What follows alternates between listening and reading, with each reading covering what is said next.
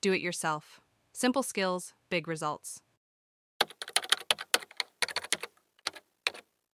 How to convert 120 volts to 240 volts.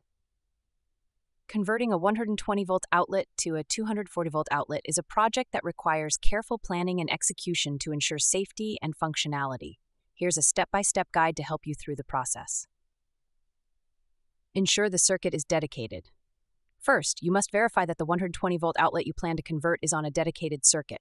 This means it should not power any other outlets or devices. Check by shutting off the breaker and ensuring no other outlets lose power.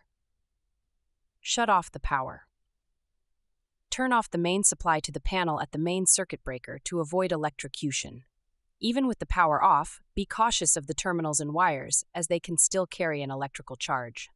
Identify and modify the circuit breaker.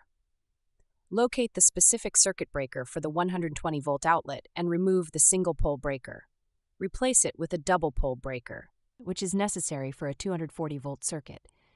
Ensure the new breaker is installed in a position that picks up both legs of the 120-240-volt bus bars. Handle the neutral wire. Identify the neutral white wire associated with the circuit by tracing it from the cable to the neutral bus bar.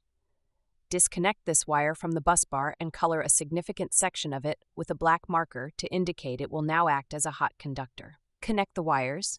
Reconnect the wires to the new double-pole breaker. The black wire goes to one terminal, and the newly identified white wire, now a hot conductor, goes to the other terminal.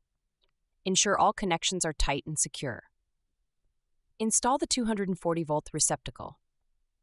Remove the 120 volts outlet and replace it with a 240-volt receptacle.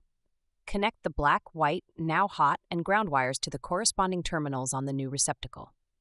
Make sure the ground wire is securely wrapped around the green ground terminal. Test the outlet. Use a neon voltage tester to ensure there is no power at the outlet before proceeding.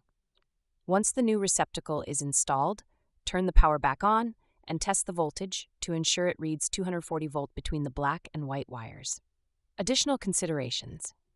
If your device has a cord, you may need to change the cord end to a 240-volt cord cap and ensure the receptacle matches, e.g. NEMA 615R. Safety and expertise. While this process can be done by a homeowner with some electrical knowledge, it is highly recommended to consult or hire a licensed electrician, especially if you are not experienced with electrical circuits.